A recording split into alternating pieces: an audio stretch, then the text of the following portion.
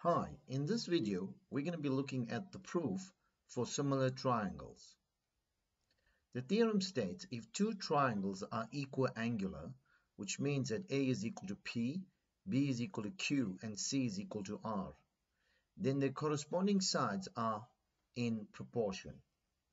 So we want to prove that AB over PQ is equal to AC over PR. So let's start with our construction. So we're going to mark off on PQ, we're going to mark off G, and on PR we're going to mark off H, such that PG is equal to AB and PR is equal to, PH is equal to AC. So let us join GH, and we're going to call this G1, this angle. So moving on to our proof, you will notice I've cut out a smaller triangle, and what I want to do is prove that this triangle that I cut out, PGH, is congruent to triangle ABC. And I think you can see that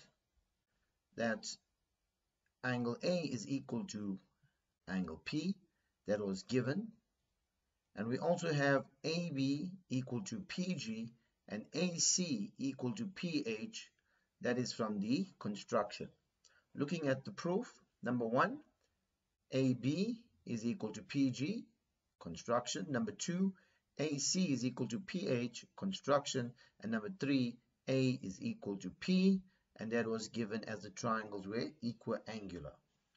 So we proved these two triangles congruent, and our case is side, angle, side.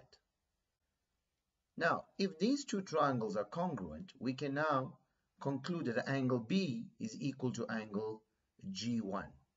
And the reason for B being equal to G1 is congruent triangles. But we know that B is equal to Q because the triangles were equiangular. So that part was given. So we can now conclude that G1 is equal to angle Q. But if G1 is equal to angle Q, these are corresponding angles that are equal. Therefore, we can conclude that GH is parallel to QR. So you'll notice in the first part, I proved the two triangles congruent. In the second part, I went on to prove that GH is parallel to QR. Now, what does this imply if these two lines are parallel? It means that PG over PQ is equal to PH over PR. You can see that PG over PQ is equal to PH over PR, and I'm using the proportional intercept theorem, and GH is parallel to QR. And remember where I want to go. I want to prove that AB over PQ is equal to AC over PR. So we're very close. Remember, in our construction, we marked off AB is equal to PG. So I can replace my PG with AB, and I can replace my PH with AC. So now I have AB over PQ is equal to AC over PR. And we've proved that if two triangles are equiangular, then the corresponding sides are in proportion.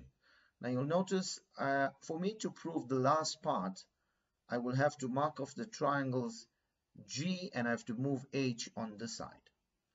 But in most cases, we would, in the exam papers, this is how the theorem comes out to prove. And we know the reference, if we're using this theorem, is similar triangles. Thank you.